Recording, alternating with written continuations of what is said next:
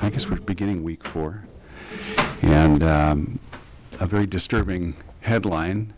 Alaska lost another 9,000 jobs in the third quarter for the biggest decline since oil prices crashed.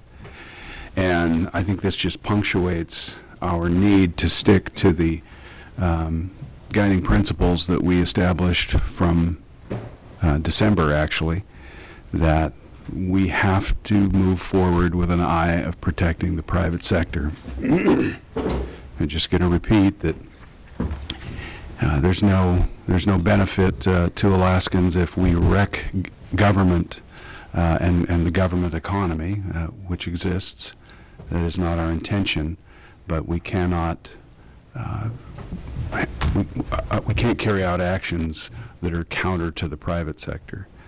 And so spending limit, reduction of the spending, and some form of restructuring the permanent fund are the goals of this Senate majority, and we will carry them out over the next few months.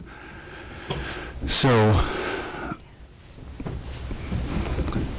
we're not exactly sure what the future will hold as oil prices continue to remain relatively low. I was here, and some of you were, when it was $9.57 per barrel. Those were scary times, but we had production through the line of about 1.2 million barrels per day, 1.5 I think at the time, actually. And our production kept us afloat, so we have to keep in mind that production is better than price. Price you can't control, production you can to some degree. Of course, we're a little bit constrained by the federal government with permitting processes and those kinds of things, but we will go forward, at least in the Senate, with a mind towards protecting the private sector, and of course production probably is the thing that represents that the most right now, is oil production. So without further ado, let's go to questions if you have them. And no questions. Oh, Austin. Austin Baird from KTUU. I guess, why are we just now finding out what subcommittee assignments are, and what is that process going to actually accomplish? What's your goal with that process this year? The subcommittee process, finding it out now, is about when you find it out every year, except in a year where you're in the second year where the subcommittees are already established. In the first year of a legislative session, this is about the time the subcommittees come out. What was the second part of your question? I guess just what exactly are you hoping to accomplish? Are you going to, throughout that, come up with a series of specific cuts, or what are we going to see? You know, I honestly don't mean to speak for the co-chair of the operating budget, Lyman Hoffman. He will do things, under his leadership in that committee for that specific task.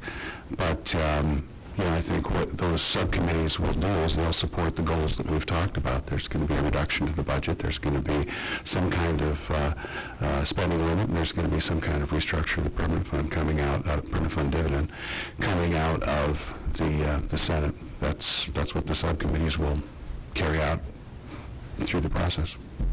Senator Chicky. Yeah, just to carry that on. I mean, that's we're actually, where that typical schedule is. But we're committed again to the last year. If you remember, we completed the budget, the earliest in state history. We're committed to driving that same type of schedule. It's imperative that we get it done. But if you look at the makeup this year, instead of having a couple of finance members on each team, we have a finance as the chairman of the subcommittee, and then we brought in other team members to make sure that the entire majority, as well as the minority, is invested in those cuts. So the only thing unusual about it is, again, driving for that. We still have an eye on a 90-day session, and we're going to be driving for the same schedule. We have a date that we expect the House to deliver a budget. We get it second. If they're having trouble meeting that schedule, we may accelerate the schedule from the Senate side. The Senate's going to get its job done regardless of the schedule of the House. We do anticipate to come over in time for us to wrap it up in the same manner that we did last year, somewhere around the 15th was what we had last year. We're not holding fast to that specific date, 15th of March, which, as Senator Maczicki said, was historic as far as the getting the budget out from the Senate early. So. Becky Boer with the Associated Press. For maybe Senator Maczicki first, both the House and Senate have committees working on the governor's motor fuel tax bill. And last year you talked about the idea of a trigger to maybe sunset that when we hit a certain price, some of those things. Do you feel that that is still necessary? And I guess secondly, one of the things last year when we had all the tax bills is there seemed to be a reluctance to move any one, with the idea being to spread the pain around versus hit people. And if there's support for a motor fuel tax, how do you sort of get around that when regular Alaskans drive, but we're not considering a mining tax or fishing tax or those sort of things? Well, of course, we're talking about bills that have been introduced by the administration, so it's we have what we have from them, but our focus has been reducing our spend, and we've done that since 2013, right? So the tough part about that is there are other options. The reason for my triggers was to highlight the fact that we are reducing our spend whenever possible from the Senate majority's standpoint.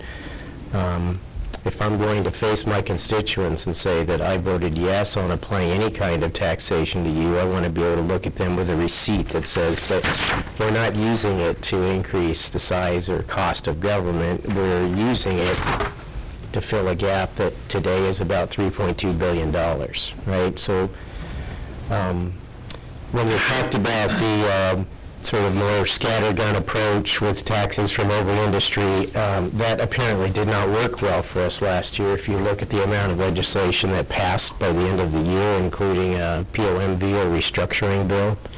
So obviously with that strategy not being successful, we have to look at others. And we'll just see what comes from the other side. And I did support the triggers. I think it's important that our government does not collect revenue when it's not needed. I don't know if that'll be successful this year. It's a relatively small tax in comparison to all the others, and it's the only one that's a true user fee. You pay in accordance with the proportion of motor fuel that you use, and I think most folks, particularly on our side of the aisle, support that kind of philosophy. Can I say something about the motor fuels tax?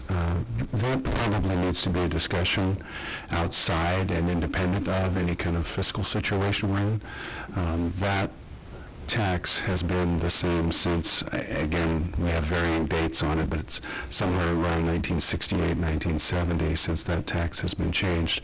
It's the lowest in the nation. I don't mind having the lowest in the nation, but certainly we need to update it from time to time. And it is a tax that it's a user fee, as Senator Maczicki said. And I think there's ways that we can do it that won't unduly impact one sector or the next. There's some issues around the airport fees and those kinds of things. We'll figure those out through the committee process. It isn't our intention to pass a motor fuels tax, but as I said, it probably is something that needs to be examined regardless of the fiscal situation. Liz? Good morning, Liz Raines with KTVA. The Senate has said that it wants to see the spending cap reduced before looking to utilize the earnings for the budget. But both the governor and the House majority say that they don't really see a need for that, a need to bind future legislatures. So is that still a must-have for the Senate? And if so, how do you convince them that it's necessary? Yeah, we've been pretty clear. Spending limit is one of our top 3 goals. And if you're saying you don't want a spending limit, I'm going to say, in all honesty, I began this process not being the biggest fan of a spending limit, so I'm going to try to be gracious for those who are in the same place I was back then. The people of Alaska need some assurance that we can get some control on spending. We went from a high of billion in general fund, and we've said it almost every press conference. We've gone from 8 to 7 to 6 to 5 to 4.3. That's all good news. But the fact is that when money was available, somewhere around 2007, the old axiom was proven true, and that is if politicians have money, they're going to spend it. And spend they did between 2000 and 2013. So we want to have a spending limit to give people who ask us some comfort that there are some controls going forward. Many of the controls that we put in place, for instance, SB 74 last year, the Medicaid reform bill, that's a control that you put in place, and it will deliver to you a reduced budget year after year after year after year going into the future. But I don't know that people follow things that closely, and what they want to know is that we just have a general spending control on year after year. So the Senate is pretty hard over on that. We'll see how things transpire. We're not asking for much. Budget reductions, that everyone agrees that we have to have some level of budget reductions. A spending limit is something I think most people can say that's a reasonable thing to put in place. And a restructuring of the permanent fund that protects the dividend. Those are pretty reasonable asks. Follow up, Liz? Just a quick follow-up. So, would that be a statutory spending cap? Or yeah, it starts, I'm not sure if you made my explanation in the last press conference, but it starts with a statutory spending limit headed towards a constitutional spending limit. The benefit of that is, one is we couldn't impose a a constitutional spending limit for a couple of years now because it has to go to the ballot. The other thing is that as you're working the statutory bill through the process and maybe even having a year of implementation, that by the time you actually put the constitutional spending limit in place, you'll have it pretty well figured out. And we have to be careful imposing a constitutional spending limit. There are risks involved that it doesn't work